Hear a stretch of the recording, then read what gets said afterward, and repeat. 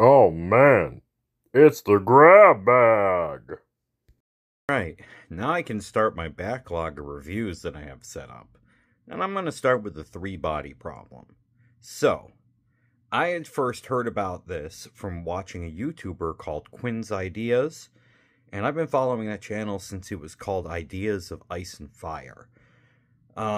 He's been covering a lot of sci-fi series that people haven't really heard of, and I don't have the time that I used to where I could just plow through one sci-fi book after another. So having a channel that can talk about really good ones and ones that may not be so good, it's been fun. Um, and then I had heard about the Three Body Problem being made on Netflix, but it was being made by the two guys who were the showrunners of Game of Thrones.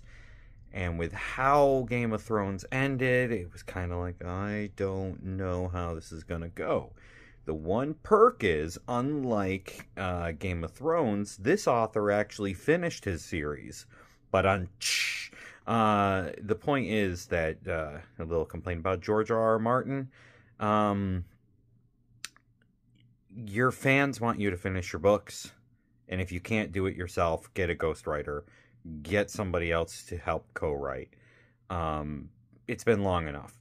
I read A Dance with Dragons back when I was working at a part-time job at a gas station. And it's now been 14 years since then? 15, 16? I can't even remember. I just remember that I got the entire A Song of Ice and Fire book series for Christmas, and I read the entire series in a month, which I do not suggest. That is a very difficult series to read, but now I'm going on a diatribe rather than talking about the actual show. So, The Three Body Problem is a book series that is complete, and the showrunners are really good. I think it's Dave and Dave, or Dan and Dave. They're really good at adapting series from books. And this first season, I loved. I thought it was incredible. The acting was great. The build-up was great. The reveals were intense. And the last two episodes kind of start slowing down a little. But if you have been following the series being covered by Quinn's Ideas, you know that the Wallfacer program begins and it starts to get crazy. So, now that I've gone through a bit of a preamble, I'm just going to say, spoiler alert. The Shanti, also known as the Trisolarans, they are an alien race from a world with three suns.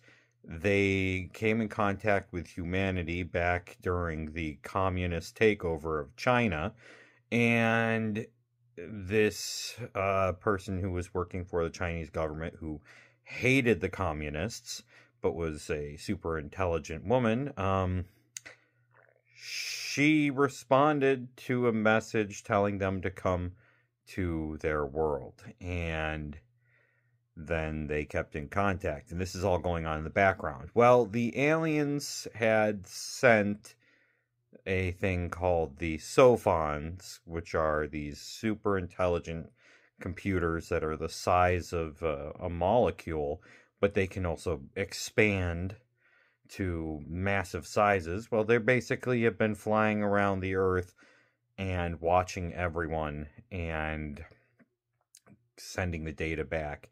The Trisolarans had at first thought that they were going to be able to come and coexist with the humans, but, well, they found out that humans are capable of lying, and they can't lie. And so they decided to send a fleet to wipe out humanity because of how fast humanity is expanding their technology. So we kind of shot ourselves in the foot. And the show follows a group of scientists who are all friends trying to figure out what's going on. But I will say, my personal favorite character out of all the characters in the show is Clarence, the basically investigator. His sense of humor, very dry. He was throwing one-liners that were like completely dry, but they were great. Personally, favorite character in the show. I really like the build-up and the people going on their different journeys. I wonder how things are going to turn around with season 2, and it would be nice if it didn't take 2 years, but we're probably not going to see season 2 until 2026. I don't want to go into too many spoilers, just the one character was working on a science for nanofibers, and when that comes into fruition later, it is an amazing but devastating scene, and it alone makes it worth watching the show. But some people are arguing that's where the first season should have ended. I'm fine with where it went, but there were some tragedies that have gone on, and it does make me wonder what's going to happen with how they're going to adapt the second book and the continuation of the upcoming war. Yes, humanity finds out about the Shanti, and they have to start preparing, or the Santi. They have to start preparing for the aliens that are on their way, and they're trying to figure out ways of doing this because the aliens can watch and basically comment on whatever they're doing due to their supercomputer. And that's why they developed the Wallfacer program, where a few people have been chosen to create ideas to basically, they have carte blanche to command anyone to use any amount of money on anything and to figure out anything at all. And they don't have to tell anybody what their idea is. And that's kind of interesting. And that's going to build up with season 2, which I'm going to assume they're going to start using the cryogenic freezing with season 2, where they hop in and out to figure things out.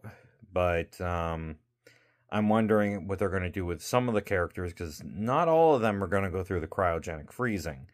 So who's going to be in the cast of characters during season 2? I don't know. But I really enjoyed the series, and I do want to know where it's going to go, because they have 400 years to prepare for the aliens. But anyways, I'll catch you next time.